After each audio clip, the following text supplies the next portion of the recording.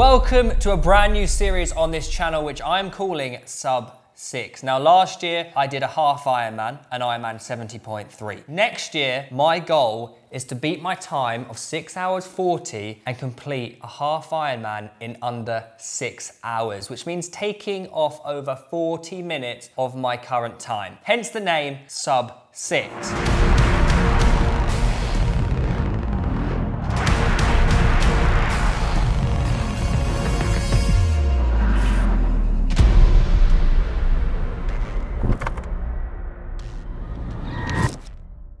Now, an Olympic distance triathlon is a 1,500 meter swim, followed by a 40-kilometer bike ride, followed by a 10K run. Now, for this particular triathlon, which I'm doing at Dorney Lake in Windsor, the bike is 38 kilometers. So it's considered a standard distance triathlon. I think this is literally because of the way the course is designed. We're definitely in the middle of nowhere. Oh, wait, does it? What do I do here? We just came to check out the venue, but it's shut, so no checking it out. Sorry, cows. Triathlete coming through. Oh my god. Well, it's actual just... Oh my god. Here we are then. It's time to get everything ready for tomorrow. I've got myself the MyProtein EAA electrolyte stuff. Absolutely amazing. Tastes class. That is gonna hopefully keep me from cramping up during the triathlon tomorrow. I've got all my water bottles and stuff ready to go into my bike. Afterwards, I use the Whey, again, MyProtein Pro version. This is actually like my daily essential. I use this with creatine every single day. That's pretty much it. I've got my gels, I've got my breakfast ready for tomorrow morning. I'm hoping to go as hard as I can in all three of the disciplines and hopefully not cramp. Battling off the worst cramp ever. My right hamstring, my right calf, all just tinkling on the verge of cramp. As always, make sure you use the code BAKER when getting yourself your lovely MyProtein stuff. I need to go fill up all my water bottles, put my electrolytes in, and get ready for tomorrow by having a nice, hearty, carby dinner. Morning. Can't get this bloody honey bagel down me.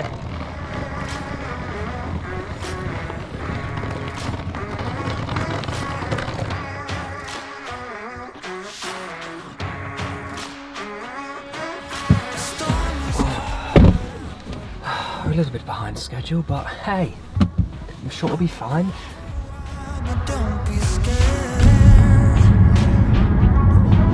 Today is the day to do my first ever Olympic triathlon. Quite cool that this is where the 2012 Olympic Rome was held as well. Team GB did very well in the Rome, I believe, from what I remember.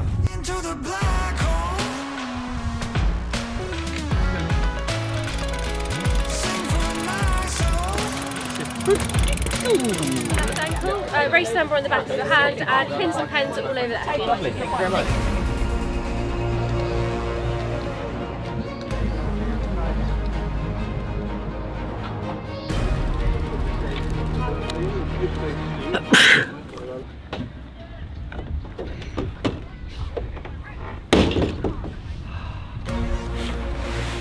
A little bit behind schedule.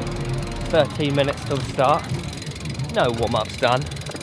Right, it's the day before, it's lunchtime. I've got my Simmer Eat meals, which is helping to fuel me for the triathlon tomorrow and has helped me, since May, cut 6% body fat. So shout out Simmer Eat. This isn't an ad for Simmer Eats by any means, but I have got you guys 25% off if you want to try them out. I absolutely love them. They're great guys over at Simmer. Ooh, from there, I come out here, I run to here. All right, this is it. The first part of the SUB6 venture has begun. Kicking things off with the Olympic triathlon here at Dorney Lake in Windsor. Have I done enough training? The answer is always no. This is running a marathon with no training. The mistake I did was I went to Red Hot Chili Peppers on Saturday and got smashed. But in general, yeah, I've not done enough training. The goal is just to get through it, really. And if we get sub 3 hours, I'll be very, very happy, but a tough ask if I can do that. So the 1,500 meter swim is a simple 1 loop lap of the lake. Ready.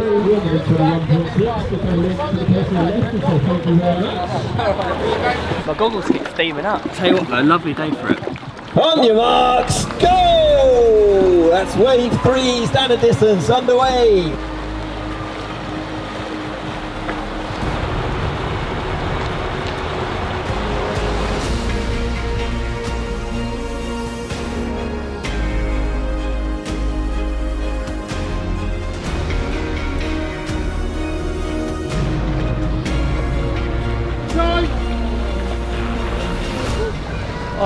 Go on the boy. Made good time. Yeah? I bumped into someone just then at the end, and my left hamstring just cramped up. Feeling good? Yeah. That's hard though. Love it. Shoulders are absolutely binding. Throughout the swim, similar to last year actually, I sort of found the first 400 meters as a bit of a warm up and I felt a bit ropey. But as soon as the first 400 meters were over, I started to get into my rhythm and I actually got stronger as the swim went on. Surprisingly, when I came out of the water, I did it in 31 minutes, which was 7 minutes quicker than my training swims had gone. So on the day, I obviously just performed under the pressure and I peaked at the right time and the swim went as good as it could have gone.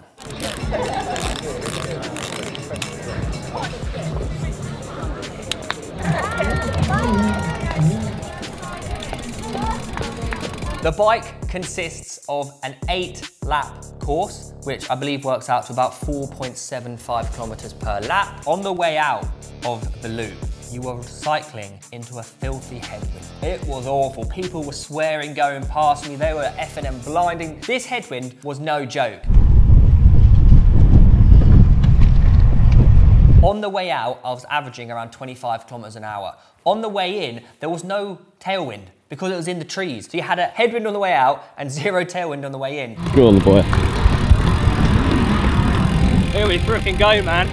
Now don't fall off your bike, whatever you do.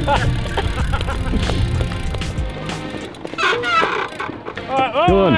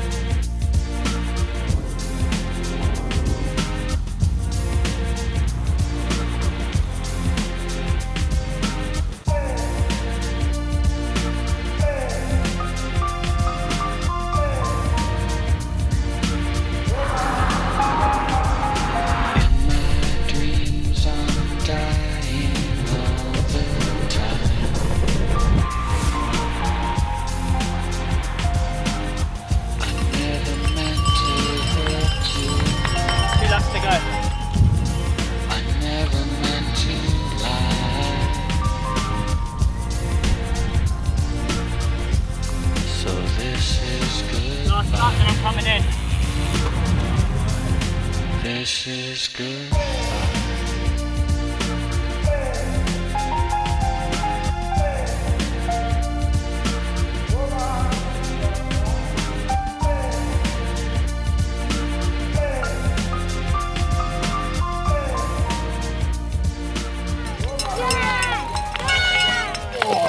I have a feeling, by the way, this run is going to be cramp heaven for me. Got about an hour 10 to get sub 3.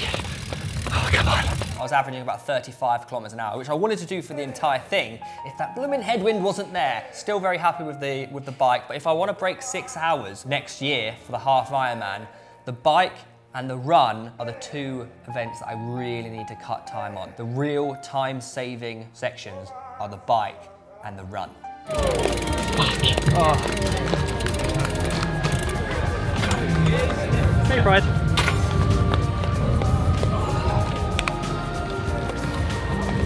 My legs are wobbly. Why didn't I undo my shoelaces? Right, I've got to go absolutely sicko mode on this run. I've got to be so much quicker than this. Finally, you've got a 2-lap course for the 10-kilometer run. 2.5k out, 2.5k in, and you do that twice. I didn't bring my hat or my headband. Oh, mate. My legs are so sore. Fucking hell. So I go as hard as I can and hope I can handle it. And if I cramp up, so be it. The plan for the run was exactly the same as the plan for the entire race. Go as hard as you can, hope your body can take it, and hope you don't cramp up. Rookie error, leaving the headband in the wrong bag. Sweat dripping into my eyes. Oh my God, it's hot. I need that headband so bad.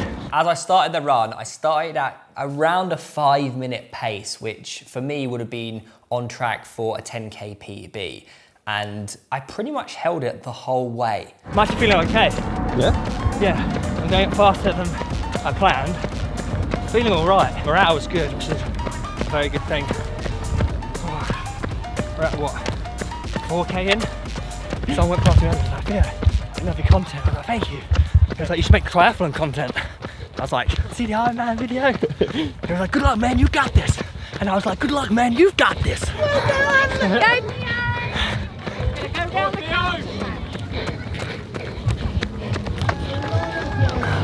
Colby. Go on, you got this. Bosh! Bosh! Marathon on a Sunday morning. Here we go, last lap.